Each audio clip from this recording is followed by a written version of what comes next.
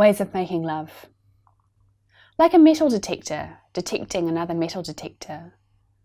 Like two lonely scholars in the dark clefts of the Cyrillic alphabet.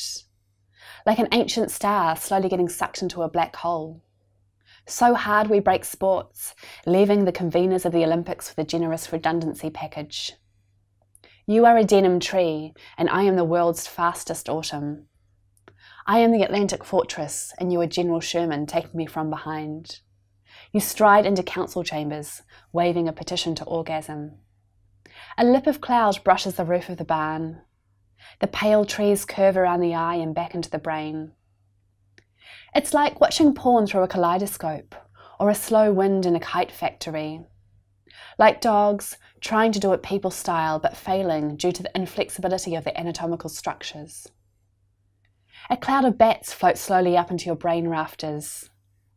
You roll down my stockings like the sun peeling ocean from a Soviet globe.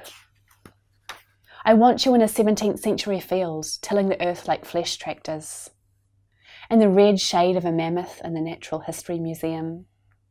In the airlock of a space station, my heart shaking like an epileptic star. Between the plastic sheets of a lobotomy table, because writing poetry about fucking when you could be fucking is the last refuge of the stupid. It's like getting 3 wishes and wishing for less wishes. It's like designing a flag the exact same colour as the sky. It's like crying over spilled milk before it's out of the cow.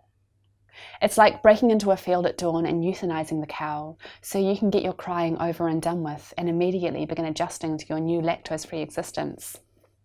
But love isn't really like killing cattle, no matter what poetry wants us to believe. The day is a vault the sun has cracked, money flying everywhere like really expensive leaves, and here I am begging you to come back, as if you were already gone.